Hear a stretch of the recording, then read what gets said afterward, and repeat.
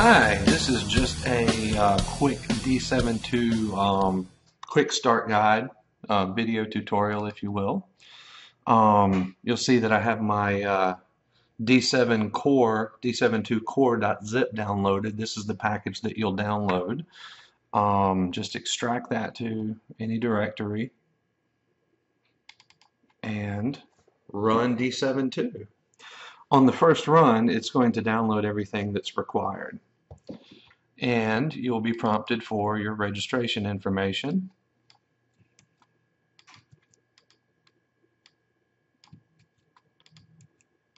And you'll want to enter in a dcloud username and password. You'll need that for registration.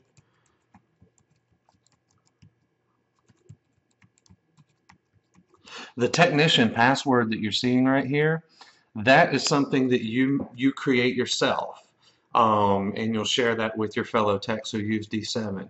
This is a master password used by D7 for various purposes. You can see more about that in the online manual. We'll just click Save and Continue, and it will relaunch. We agree.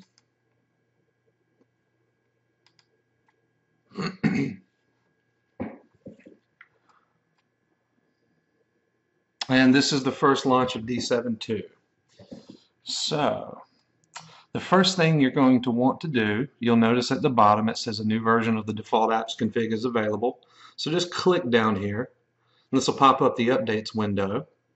And from there you'll get the new default apps configs, Kettering profile, and kill them all. Just click update,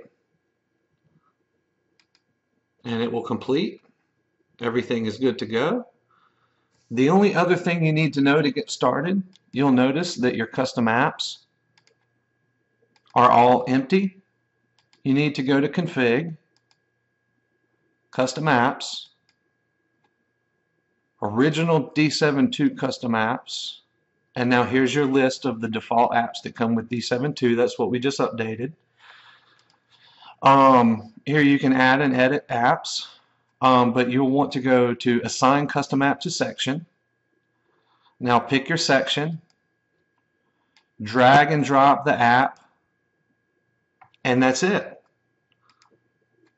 Now you'll see the app appear here. Should you need to go back and configure the app, or just right-click it and go to Configure App. And there's some other options here, and we'll just go over that in another video.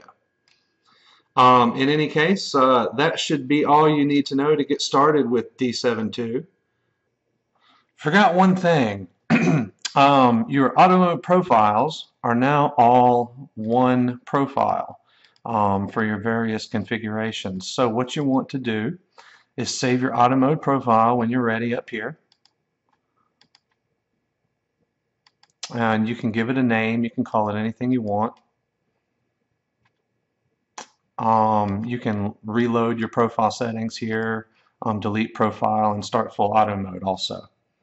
Once you have your default auto mode profile, or whatever you want to call it, configured, you want to go to back to config and ensure that you have load auto mode profile on the config page set to the profile you want to load. And that should about do it. Thanks for watching.